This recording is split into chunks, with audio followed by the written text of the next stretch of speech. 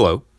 Today, we will be looking at how to use a hand pump, aka the push-pull pump, to clear out an oil line clogged by sludge.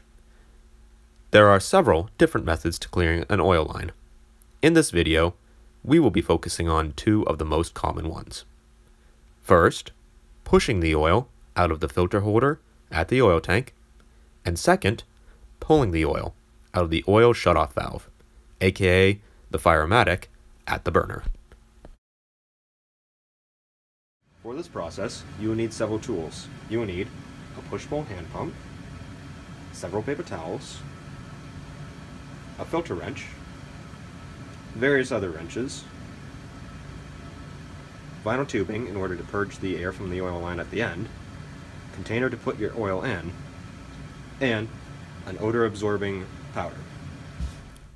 For both methods shown, make sure you start with shutting the oil off at the oil tank. This first method is for if there is no check valve installed on the oil line with an oil filter at the tank. Start by removing the old filter, making sure to catch any excess oil in a container. Next, place your container underneath the filter holder. Then, attach the oil line to the push side of your hand pump. Work the pump handle, and any blockages in the line should be blown clear.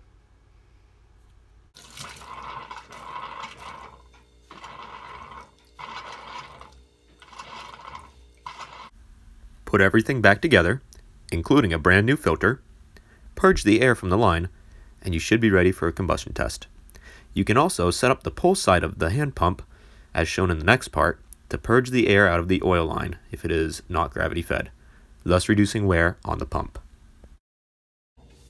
This method is for if there is a check valve installed on the oil line or the line has no filter at the tank.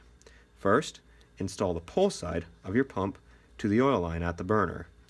Make sure the other side is going into a bucket. After turning the oil back on, place the pump into a bucket and work the handle back and forth until oil begins to flow from the pump. Make sure to keep working the pump until all sludge is blown clear from the line.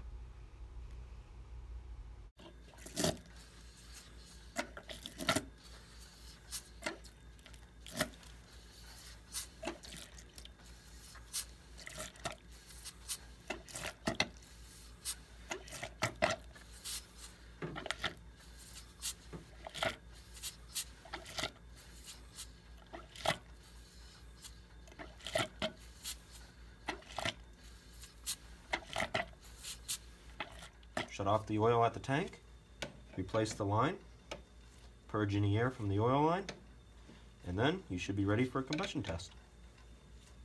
After you use these methods, your oil line should be totally free of sludge and air. Just a couple things to keep in mind before, during, and after this procedure. First, make sure that the oil tank is more than halfway full with oil before attempting to clear out the oil line. Otherwise, you could very well end up just sucking more sludge into the line itself. Most oftentimes, the main cause of sludge in the oil line is the tank getting too low, so ensure that the homeowner knows to keep their oil tank above a quarter full, especially during the heating season. Next, make sure that when you're done, both the filter and the strainer get replaced. Again, when you're doing this procedure, even if they're fairly new, it could make them dirty during the operation, so you want to make sure to give them a new filter and a strainer. And last, make sure you verify that all the air and the sludge has been completely removed from the oil line itself. Aside from that, you should be all set, and if you perform this correctly, you should have no more issues with any sludge or buildup in your oil line. Thank you very much for watching.